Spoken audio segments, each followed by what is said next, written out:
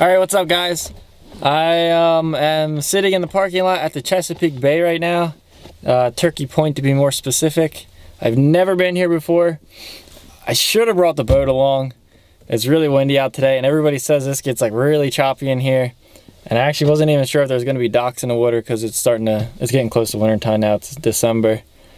And where I'm from in Lancaster, all the docks come out of the water once it gets close to winter time because of ice. But hopefully you can see this right now.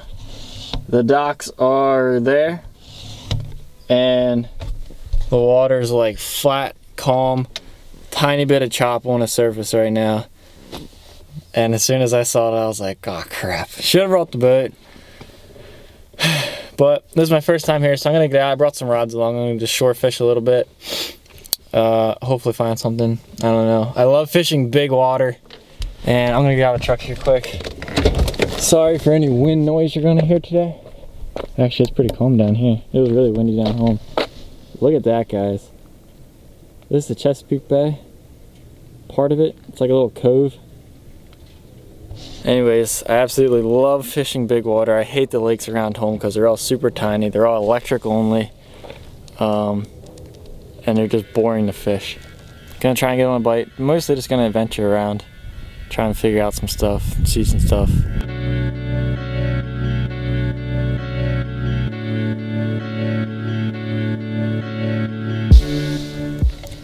So I'm actually right across from Aberdeen Proving Grounds. It's like a spot where they test, I think it's where they test military stuff, like guns and crap like that. But I think it's where they test.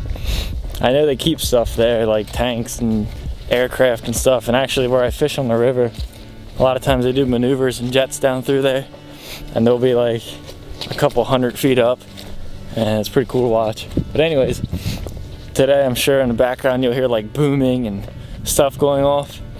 I guess that's them testing stuff because it's not supposed to thunderstorm today. And you can hear stuff rumbling in the back. Like that right there. I don't know if you heard that or not. But you can hear stuff rumbling in the background and I'm guessing that's what it is.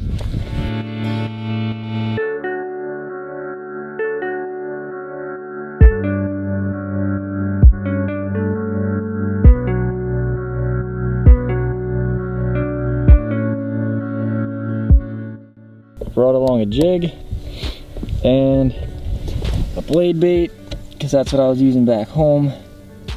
And I figured it's got to be fairly similar here. I'm going to try and get something going on.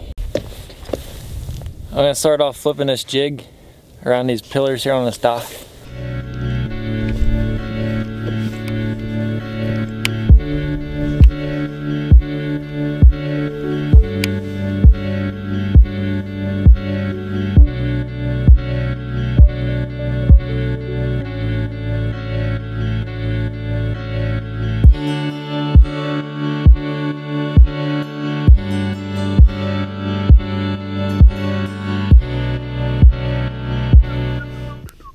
It is super nice down here though, guys. If you're in the Maryland, PA area and you want to start fishing the bay or looking for a new spot on the bay, check out Turkey Point. They have like a campground here. I guess there's a lighthouse or something around here. This is a pretty cool boat launch. It's you can probably back two in here if you have like good drivers. Back one in here, one in over there. So you can launch 4 boats at a time. Got a huge parking lot. It's not like super deep, but it's definitely deep enough to launch a big boat. Like I could launch a bass boat here, no problem. You could launch like a big day boat here, no problem. Look at the bay though. What a beautiful day. Totally regret not bringing the boat because it's stinking perfect out right now. So right now I'm heading over to some big rock ledges they have out there for this marina. Sorry my camera keeps moving, I don't have a good grip. I'm gonna check out this little board over here though, see if I can figure out any information. There's some crap about catfish and they need my help. This is the Rogue Harbor. That's the name of this one. So This is the Chesapeake Bay. This is the northeast that goes up into like the bottom of Pennsylvania. If you guys saw the Bassmaster Elite Series on the Chesapeake Bay, they were up in like this top corner here, launching out of Anchor Marina. So you come down the bay. This is all land here, obviously. This is the campground I was saying about earlier. We are right here. Right here. This is the Elk River that goes up into like, well, not the bottom of Pennsylvania. I don't think it goes up that far, but it's heading that direction. So we're right here. If you look up this direction, that's that direction right there. And if you look down this direction off into Turkey Point here, that's the name of this. Looking right here, looking down this direction, that's that direction that the sun is messing up my camera in. That's that direction. That's where we're going right now. So without further ado, oh, here's a depth chart with numbers so small you can't read. So I'm here. The numbers are so little. It's like 6 foot, 7 foot around in here, 15 foot like out in there. So it's like super shallow. There's the outhouse and marina store. I believe it's closed. So you guys didn't see it, but I have my camera set up on a tripod doing a cool time lapse of some waves and stuff on the beach. And like I said earlier, it's kind of windy out, as you can probably hear right now. Anyways, the wind blew my camera over and my lens totally went head first into the sand.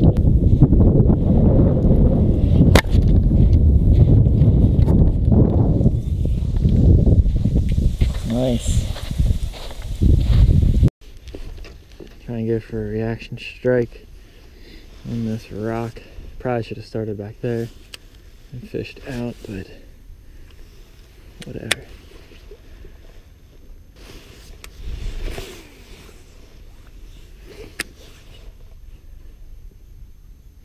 It's so shallow right here.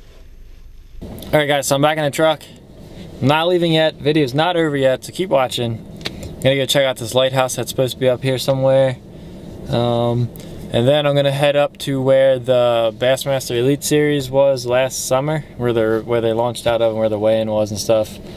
I was up there this spring, but I'm gonna go check it out again just to do something today because I'm bored. One last look at the Rogue boat launch here. It's pretty cool. It'd be even cooler if I could focus on it out there. Alright, I made it to what I think is the lighthouse. Got all these pretty cool signs here telling me a bunch of stuff that I'm not going to read.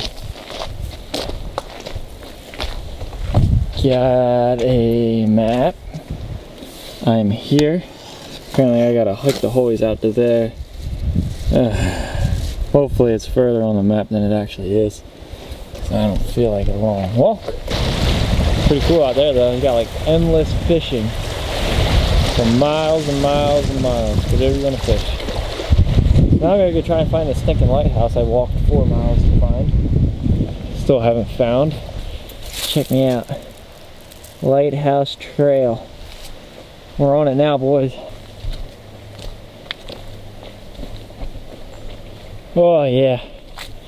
There she is. She's a beaut. She's a lot smaller than I thought. I was expecting like a big tower with like, I don't know, cool stuff. Explore your Chesapeake, folks. Let's go explore this orange fence right here. Yes. I love orange fences and my nice scenery. Man, look at that. That's stinking beautiful.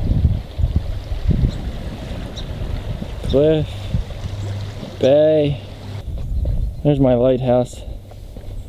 Not exactly the coolest thing ever. Probably not even close.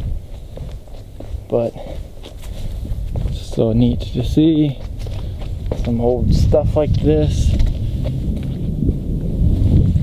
kind of want to come night fishing down here on the boat just to like see the lighthouse. The enemy returns.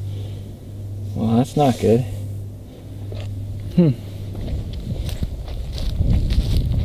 Got a big old thing right here. Welcome to Turkey Point.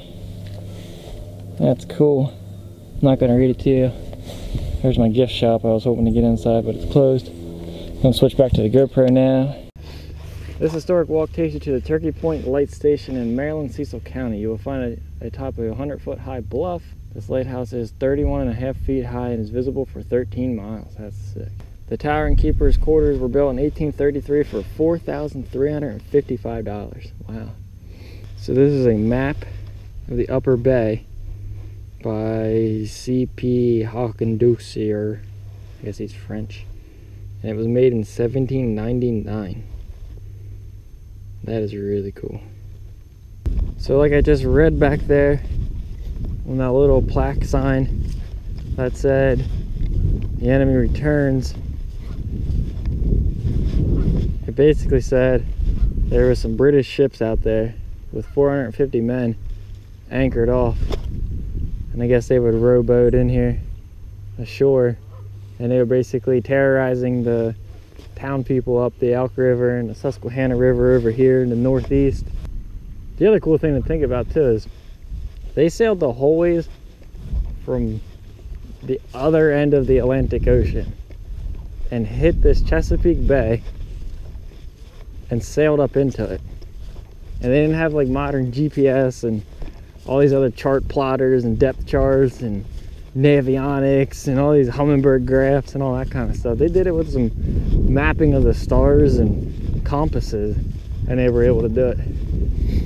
I can't even find the same spot on the lake I fished the day before. All right, now I'm heading back up into the northeast to where the Bassmaster Elite Series had their tournament at last year.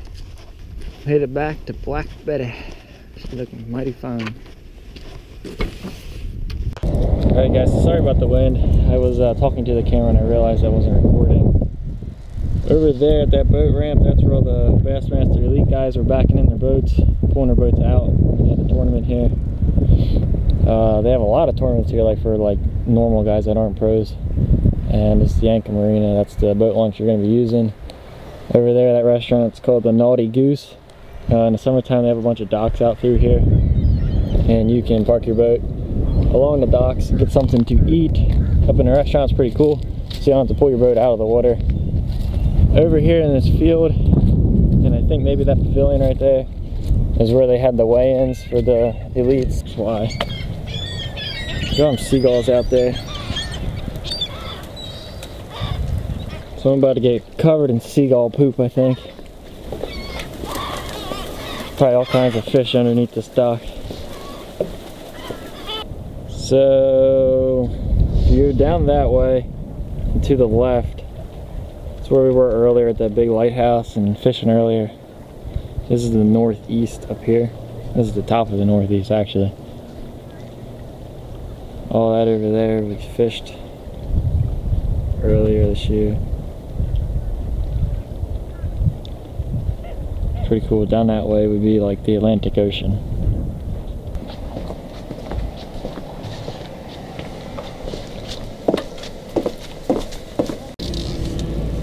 Look how big these boats are. Turn left onto West 2nd Street, then turn right onto West. My boat's 21 foot. Turn right onto Cherry Street, then turn and it's left onto probably West like 2nd tiny Street. compared to these. Look at that giant skid loader right there. I'm used to like driving little ones at work. That thing's like probably pick your house up. That's how they get them up around them big racks. It's pretty cool. I don't know if I'd want my boat hanging in the air. It's 30 foot though. Get a little nervous. And the only thing I like about this boat launch here is you back your boat in, West on Iroquois Drive, then make and you have to park your trailer way back here. So if you're fishing by yourself, you have your boat out there tied off at the dock, and then you have to come the whole ways back around here to park your trailer.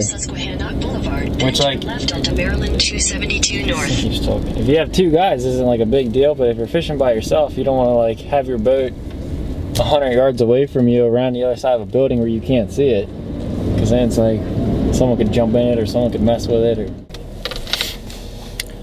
Alright guys, thank you so much for watching this video.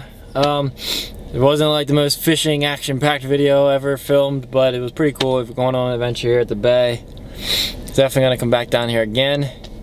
And if you've never been to Turkey Point and you live like fairly close to it, come check it out. It's actually really cool. A lot of like historic things here to see. Some pretty cool trails, and the fishing looks really fun.